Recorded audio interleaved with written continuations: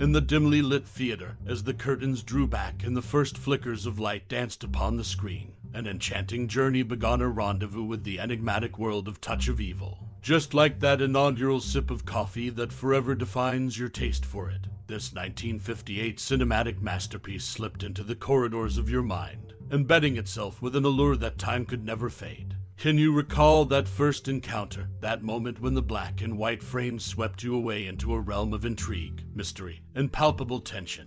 Perhaps it was the haunting silhouette of Charlton Heston against the eerie backdrop of the U.S.-Mexico border town, a chiaroscuro of moral ambiguity, or the echoes of Orson Welles' commanding voice that resonated through the intricate labyrinth of the plot, leaving an indelible mark on your memory. Could it have been that unforgettable tracking shot, a single-take marvel that wandered through the gritty streets, pulling you into the very heart of corruption and deception?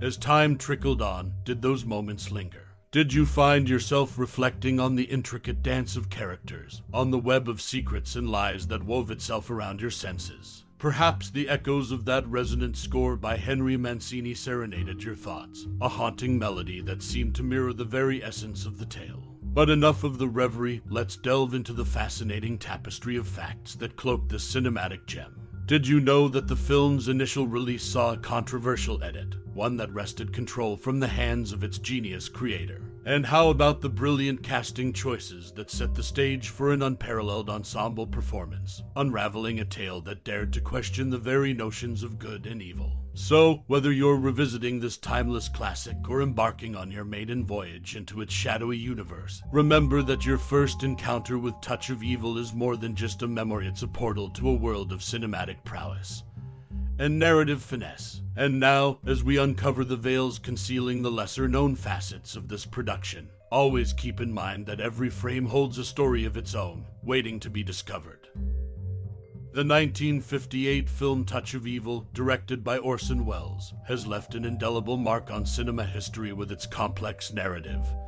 and intriguing production history. Welles, renowned for his unconventional approach, aimed to incite audience frustration, akin to Howard Hawks' The Big Sleep. However, studio interference compounded the intricacy of the plot. Welles intended to immerse viewers in a bewildering storyline. The film's setting, a fictional Mexican border town called Los Rabos, belies its real-world origin, Venice, California. This unlikely choice stemmed from the desire to capture a genuine sense of decay and dilapidation. The atmosphere of Venice lent authenticity to the film's aesthetic. One of the most captivating chapters in the movie's history centers around the 1998 restoration. Anticipation mounted for its premiere at the Cannes Film Festival, but a last-minute cancellation by Beatrice Welles, daughter of Orson Welles, overshadowed the event. Known for obstructing presentations of her father's works through legal threats, Beatrice's actions added another layer of intrigue to the film's legacy. Touch of Evil continues to be celebrated for its audacious storytelling and the enigma of its production. Its ability to provoke and confound, a testament to Welles' vision, keeps audiences engaged even decades later. Orson Welles' cinematic triumph, unveiling the untold stories behind Touch of Evil in a poignant scene from the film Ed Wood. The character portraying Orson Welles laments the artistic compromises inflicted upon directors. The conversation delves into a historical incident tied to Welles' own creation, Touch of Evil. Aiming to preserve his vision, Welles transformed Charlton Heston's character from a Caucasian to a Mexican. This ingenious move was a defiant response to studio pressures, showcasing Welles' determination to safeguard his artistic integrity. The set of Touch of Evil was fraught with intrigue. Aware of studio surveillance, Welles orchestrated his shooting schedule shrewdly. He initiated with simple close-ups to deceive prying eyes. The first 2 shots were swiftly completed by 9:25 a.m., prompting the studio spies to withdraw, blissfully unaware. However, Welles ingeniously concealed an extended 11-page take, not wrapping until 7:40 p.m. This strategic maneuver allowed him to conclude the day ahead of schedule, outwitting the very forces that sought to curb his creativity. A symphony of diegetic sounds envelops Touch of Evil. Orson Welles defied convention by weaving in music from sources within the film's universe. Radio broadcasts, jukeboxes, and player pianos serve as melodic threads connecting the narrative's fabric. This audacious auditory choice underscores Wells' masterful manipulation of every cinematic element to construct an immersive and captivating viewing experience. Touch of Evil, a film that transcends its era, offers more than its on-screen allure. It embodies Wells' resilience against meddling, showcases his strategic genius, and amplifies his commitment to crafting an all-encompassing artistic vision. As the cinematic world evolves, this classic stands as a testament to the eternal struggle between creative minds and the forces that seek to stifle them. Amidst the cinematic landscape of 1958, Orson Welles' Touch of Evil emerged as a captivating noir masterpiece that continues to intrigue audiences today. However, the film's journey to the silver screen was far from straightforward. Following an initial edit, Welles embarked on another creative venture in Mexico, only to return to an unexpected twist. The studio had taken the reins, radically recutting the film out of commercial concerns. This artistic intrusion sparked debates about creative control in Hollywood. In a surprising convergence of star power, Marlene Dietrich and Zsa Zsa Gabor graced the film's credits, albeit in contrasting capacities. Sharing a title card that read guest starring Marlene Dietrich, Zsa Zsa Gabor, the two actresses lent their aura to the production. Gabor's fleeting on-screen presence, a mere 20 seconds, might have seemed a passing nod, while Dietrich's larger role spanned 4 pivotal scenes, including a climactic finale. This intriguing casting choice added a layer of allure to the movie's enigmatic atmosphere. The tug-of-war between artistic vision and studio interference took another twist when Touch of Evil found itself entangled in the Brussels World's Fair. Orson Welles' audacity shone as he dared to challenge Universal's reluctance to screen the film at the fair. The head of distribution, harboring unwavering faith in the film's potency, clandestinely submitted it for consideration.